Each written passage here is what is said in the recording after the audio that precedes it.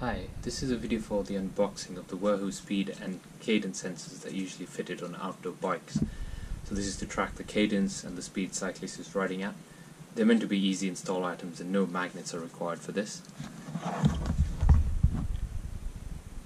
As you can see in the picture on the box, the speed sensor is usually fitted to the axle of the front wheel, and the cadence sensor is usually fitted to the crank arm of the pedal. You can fit the speed sensor on the rear wheel, but it can become a bit tricky with gears in the way, so it's easier to fit on the front wheel.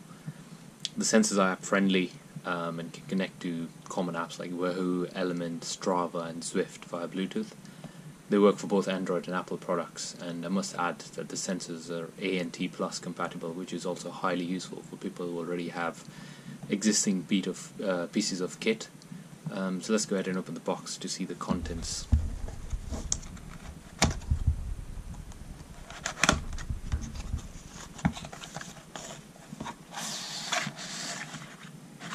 So you can see here are both the sensors. That's the speed sensor and that's the cadence sensor. On the back there are sort of mounts to put them on, a couple of zip ties and a couple of booklets.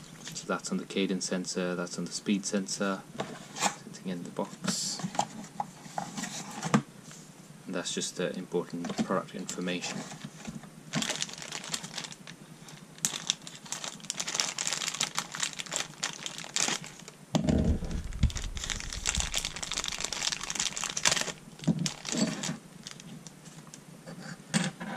So these are the mounts that have come with it.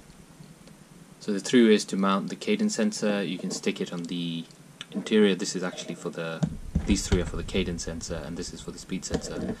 So you can either just use this 3M tape provided and stick it on the inner side of the crank of the pedal, or you could put it in here. It's got holes here for which these cable ties go through. I think this is probably a bit more secure just in case this sticky tape fails. I mean, outside with dust, etc., it's bound to fail at some point, so it's probably better to put the sensor in here. It has a bit of protection. This is some light rubber material, and then just use the cable ties to secure it.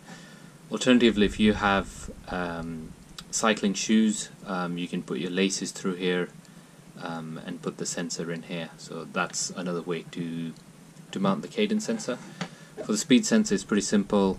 Just put it in here. It's like a housed sort of mount with a rubbery feel, and this just goes around the front axle and locks like that basically.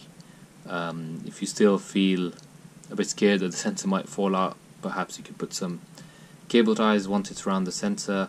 I think the diameter is pretty good in here, so it will be relatively tight, but you could put cable ties just to make sure it's secure. I bought these sensors with the intention of fitting them to my spin bike, as it does not have a screen for data feedback. I use mainly Strava for my outdoor bike rides, so being able to use these sensors to log cadence, speed and eventually distance was why I chose to get these, because I could just try and fit them to my spin bike.